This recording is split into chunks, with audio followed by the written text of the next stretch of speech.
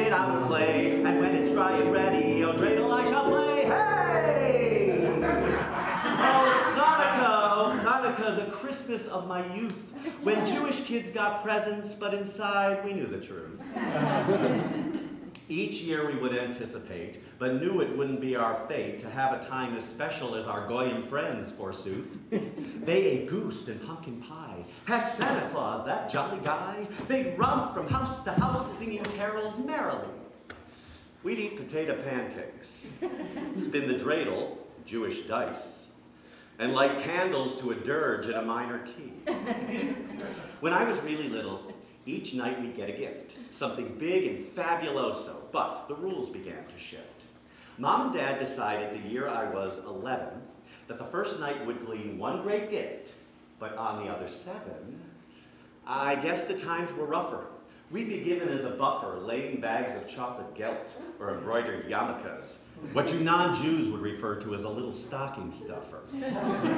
Oh Chanukah, could it get any worse? I was desperate to escape from the Jewish universe. Once the candles would be lighted, I'm supposed to be excited by some crappy kosher chocolates in a flimsy golden purse. The night approached, I took a vow that for 8 days I'd not allow a bit of warmth between my stingy parents and myself. I thought of every evil way to sabotage the holiday. Maybe dress for the occasion as a perky Christmas elf. That night, we'd light the candles after dinner at Normie's Deli. I wasn't hungry, though, for resentment filled my belly. In the car, I ignored them by singing a commercial. See, I yearned to be an actor like my father's Uncle Herschel. I sang incessantly and ignored my sister's plea, but soon enough I learned that my revenge was not to be. From the front seat of the car, my mother cleared her throat. She did it with such force, I figured, ooh, that's all she wrote. Next, a nervous silence. Then her voice began to sound with subtle joy and mystery, without even turning round.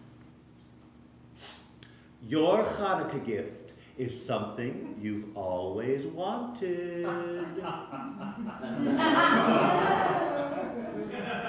Chanukah, oh Chanukah, my eyes bulged, agog. The impossible was happening. They were giving us a dog. I thought I hit the lotto riding in my dad's tornado. I spent dinner and the drive home in a drunken merry fog. She claimed we'd never have a pet. Well, this was after we had let our parrot Shmuel go blind. We sort of had the gall to keep the cover on the cage and oops, forget to feed it.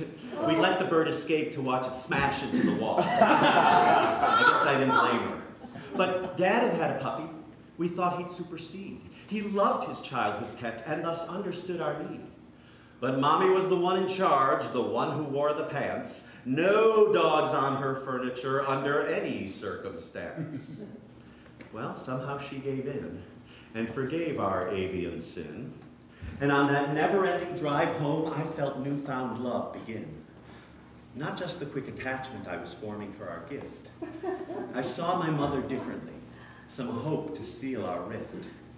I revved my little body back and forth to speed us up, to get home to light the lights and greet the brand new family pup. Oh Chanukah, I readied our menorah. I thought that I would pee my pants and dance a little hora. As I lit the candles wick to wick to end the customary shtick, my face felt flush and moist. I could feel him start to lick. As Mommy disappeared to go and fetch my heart's desire, I surveyed my lifelong catalog of names that I would pick. We waited, hearing nothing but the ticking of the clocks. Then she turned into the hallway with a giant cardboard box. I used my X-ray vision to try to see just what was in it.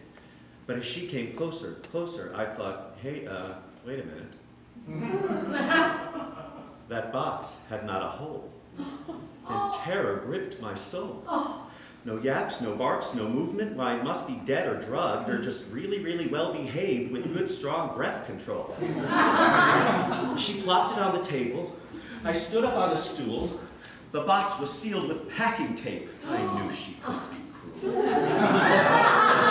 Dad took a key, tore through the tape, reached in and then pulled out A stuffed leather English bulldog with tassels for eyes and rivets for toenails. It was an Ottoman.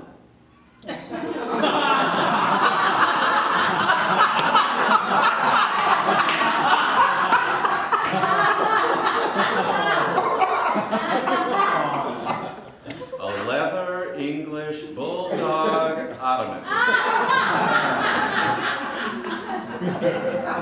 A leather dog. Oh, Chanukah. Oh, Chanukah, I didn't bitch or moan. She meant well, and she compromised by throwing us a bone. It won't go nuts if it's not fed, and certainly it wouldn't shed or chew the furniture. Species don't destroy their own. I know it left me high and dry, and to this day I don't even try to celebrate or deal with the mental chazarai. So what then is the moral of this oddly epic sonnet? When I see a dog, do I pet it or put my feet upon it?